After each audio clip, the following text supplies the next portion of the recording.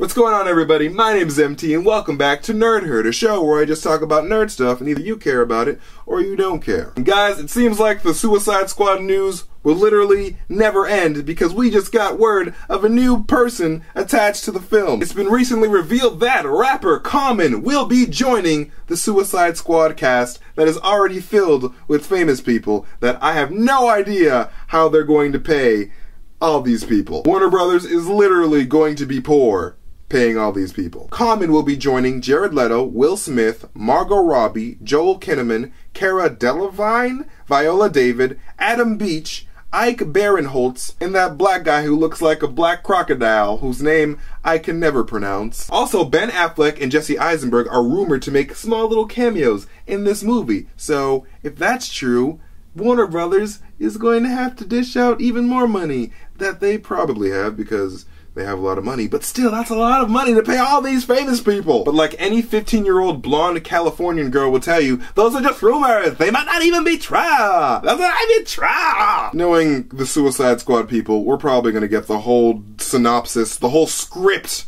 of the movie soon enough. They'll be like, oh, you want to read the script? Here you go. So yeah, that's it. Suicide Squad is set to be released on August 5th, 2016, with all those people.